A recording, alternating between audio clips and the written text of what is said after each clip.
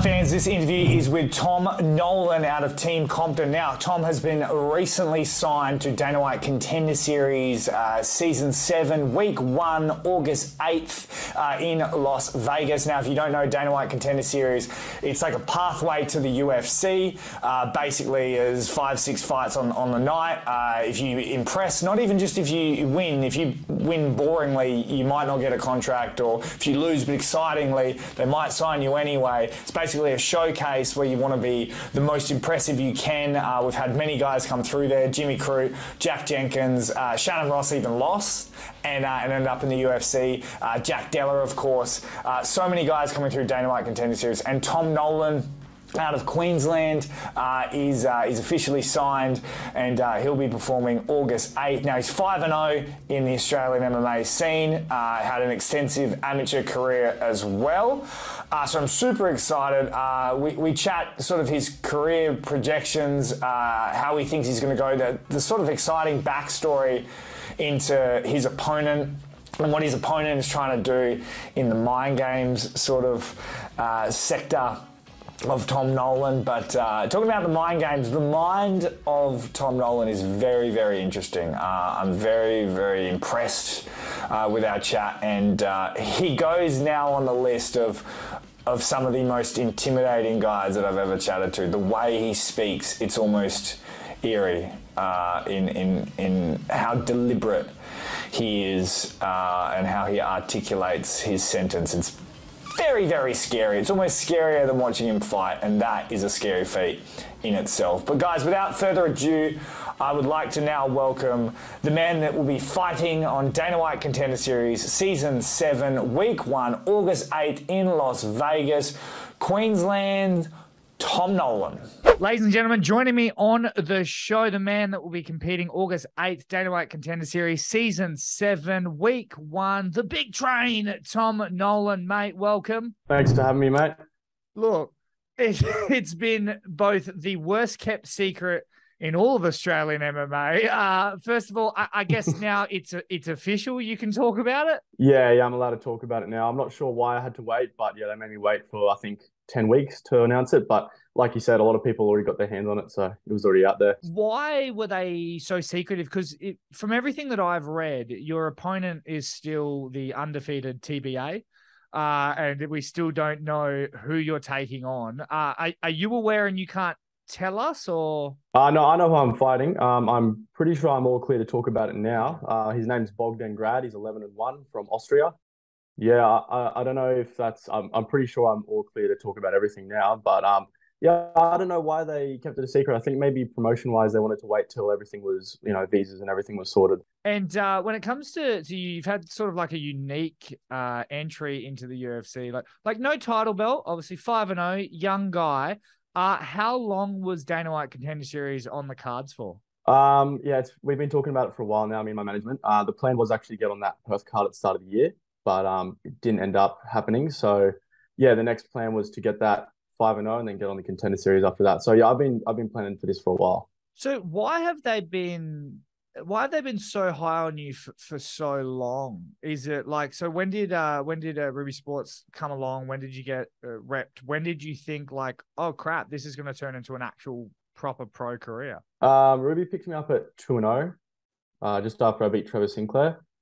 And then after I beat Niam, that's when we started having talks about, you're getting in the realm of Contender Series or the call-up. And the reason I believe so is because, I'm knocking people out in brutal style. So that's why. When you first walked into an MMA gym, did you always think, man, this is going to be my career? Yeah, absolutely. 100% since day one. And when you get represented, because a lot of guys out there are trying to are wanting to be managed, did they just come up and contact you? They just message you, slide into your DMs? How'd it happen? Yeah, I just slid in my DMs. I've had a bunch since then, tried to do the same, but I'm very happy with my team. So, but yeah, it was the same thing. They just sent me a DM after the fight, and we had a phone call, and yeah, from there. Are you one of those guys that's like, hey, you kind of wanted me when no one else did, so that's like true loyalty?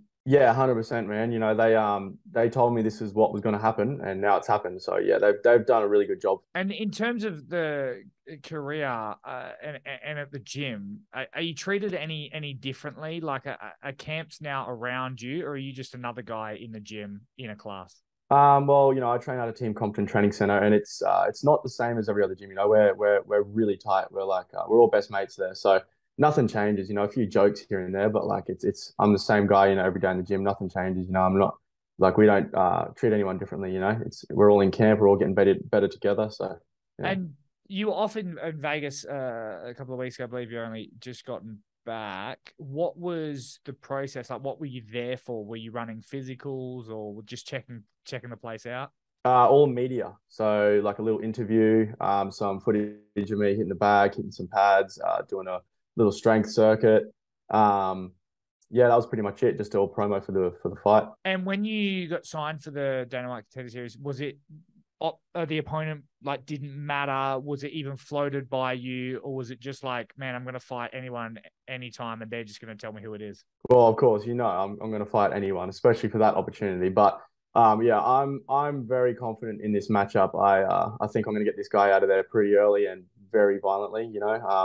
I think he's lucky to be in this position. He's got a big record, but if you go and have a look, pretty questionable people he's fought. So I think he might have experience in terms of numbers, but I think I definitely have experience in terms of people I've fought. Now, do you still keep an eye on the Australian scene? Because it looks like you kind of like always knew you were going to almost leapfrog everyone else. And I even remember breaking it down with Callum Potter. And when you were talking about the UFC early on, we were like, wow, he like you just beat Aiden Aguilera. Great sort of matchup. But you didn't even sort of look at the title. You were ready to sort of make that big jump. Do you just feel that everyone else in the Australian lightweight scene isn't on your level? I wouldn't say that. I think the Australian scene altogether, I think we're the best in the whole world. I reckon we're the most professional and the highest skilled. But I just think I stand out. I think I'm going to be a star in this game. So I just think yeah, everything, the stars aligned. I've made things happen, and I knew I was definitely going to be in this position soon for sure. And what is it about you that is so special? I guess it's my want to hurt someone. Like I don't go into compete. This isn't like a game for me. This isn't about winning or losing. This to me is about like really, really hurting this person. If you sign that dotted line saying you can beat me, and I sign it saying I can beat you, one of us is now a liar. Someone has to get punished for that. Someone has to be found out for that. And where do you think that came from? Like, did you have a tough childhood? Are you just a competitive guy? Like, where do you think that want to hurt comes from? Yeah, you could say other things in my life have led me to be that way, but yeah, I think it's good. I think it's a good attribute to have. This is all I care about. This is all I live for. I only live to be the best in the world at MMA. That's all I care about. I truly mean that. Nothing else matters to me. So yeah, if you step across from me in the cage, I take that very personally. I'm there to hurt you. I'm there to take everything from you. And how did you first walk into a mixed martial arts gym to begin with? I was playing football, like rugby league, and I was trialing for Queensland. And I wanted to do something in the off season, and yeah, I just really enjoyed jiu-jitsu, so I stuck with it and had my first fight, and that was it. And what's probably been your toughest moment in your career so far that has made you almost perhaps second guess your career? My transition between amateur and pro was hard because COVID hit. I got injured pretty bad, and I started growing, so I had to move into the next weight division up, and it was a bit of a long layoff. If you look at my career, you can see it goes 2019, 2020, 2021, and then it kicks off again. That was, a lot of opponent pullouts, a lot of people not wanting to fight, Corona happening, and events being cancelled over and over. And that was definitely hard because I had to go back to working and get some money in my pockets. But I think that's also a large part of my growth. Like that experience in the outside world and being, I guess, a normal citizen has taught me some good lessons that translate well to the cage. And speaking of working, I mean, how's your sort of full-time career working out? You're obviously training a fair bit. Are you working on the side, sponsors, PTs? How's it working for you? I'm doing a few PTs here and there, but other than that, I'm just training. That's it. Nothing else. When you had, say, like your tough loss, that we had Aaron McConnell, right, in the amateurs, what do you do mentally to get yourself back on track? Well, I was only a kid back then. Back then, I didn't have any striking. I consider myself a grappler. I'm really thankful for that loss. That taught me a lot. That actually made me shaped to be the fighter I am now. I think going into that fight, my fights prior to that, I wasn't as aggressive. I was quite young still. I think that taught me like, hey, if I'm going to do this, I've got to like really want to hurt someone. I've got to really want to put the pain on someone. So I went away and got a lot better. And actually, I would say now my style is really well rounded, but I would consider myself a striker. I do like to finish it on the feet. And if it wasn't for that loss, I probably would have gone pro too early, and then I would have found out that lesson in my pro career, which could have, that could have been not very good. And who was instrumental in that turning point in your striking? Vincent Perry definitely helped me out a lot with that. And now obviously Team Compton's, I've just hit a whole new stride. Like I had good striking, and now I feel like I have great striking. So you weren't with Team Compton the whole time? So I grew up in Toowoomba. I was out of PFS under Possum. Yep. And then I went to the Gold Coast for a couple of years, and Corona hit, and then I went back home to do some work and get over my injury, and then I was training with Possum again, and then I moved to Brisbane. And you seem like a man that's going to do absolutely anything and to make it. Could we see the move over to America, or do you think you have it all here in Australia? Yeah, Team Compton, that's definitely my home. Best coaching staff in the world, in my opinion, and the teammates. It's like we are like a family. If it's something wrong, we're all there for each other outside of the cage, and that's something that I think is really important in this game. And I asked this question to Jack Della way back in UFC Perth about, even though the world didn't know yet, just mentally where he thought he sat in the welterweight division in the world. Where do you think you sit in the lightweight division in the world? I think I could absolutely take out some people in top 15 right now. Where does this, skills apart from it, but where does this confidence come from you? Because there is not 1 ounce of doubt. You can feel it in every one of your answers, every time you talk, all of your fights. Is it a bit of fake it till you make it? Do you get scared backstage, or do you just truly believe you're the best in the world? I do the work, man. We're training the way that no one else is training the way we're training. I can guarantee you that. And that's why I'm confident, because I put myself through hell every single day. And I know people aren't doing what I'm doing. I know for a fact they aren't. So when we get in there, it's like, man, I've got this gas tank that you're not going to be able to hang with. So skill for skill, I mean, I definitely match myself up there as one of the best. But when it comes to grit, who wants it more? We're going to find out. We talk about guys not willing to do what you guys do and train how you train. How are you training at Team Compton? Oh, we'll have to keep that a secret, brother. We can't let our little secrets out, But we're training hard, man. We're very smart, we're very precise, and we're very specific with how we do things. And I think look at the results. We just fought. We had 2 guys last night, 2-0, and then we had 2-1 the weekend before, which was close to being 3-0. Old mate, I think old mate got lucky in that fight, but yeah. If you look at our team, we're on a big trajectory at the moment. And how has your sort of preparation changed? Obviously, getting ready for eternal fights as opposed to getting ready for Dana White Contender Series. You've obviously got a long run up to this Dana White Contender Series. It's an international fight. What sort of changed in your preparation? Well, we treat every fight like it's the biggest fight. So I guess other than specifics for my opponent, nothing's really changed. Like the programming's still very similar. It's just my opponent, he's 4 foot nothing. He's very small, so we're getting very specific for that style, for what he's going to bring forward. But other than that, man, we're always getting after it. And how important is it for you to get a violent finish in Dana White Contender Series? Because we've seen guys before win and not get a contract. We've seen guys lose and get a contract. I mean, we have one here, Shannon Ross, who put on a great performance and ended up getting signed. Obviously, not going in to lose, but how important is it to get that finish? Yeah, it's very important to me. I really want that contract. And also, I've got a point to prove. This guy, he thinks he's better than me. He's been DMing me, telling me he's going to beat me in that. So really? I'm sending me weird videos of him flexing.